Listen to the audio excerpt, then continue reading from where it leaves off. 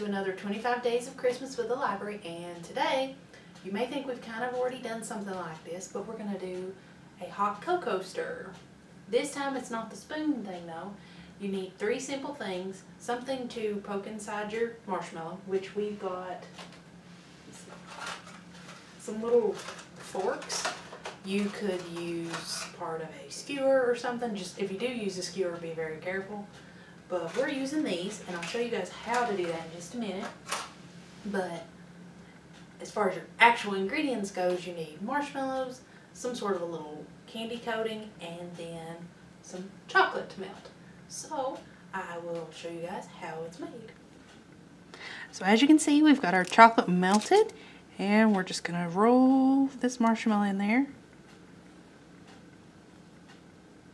And while it is still kind of setting up, I'm gonna add these little sprinkles on there.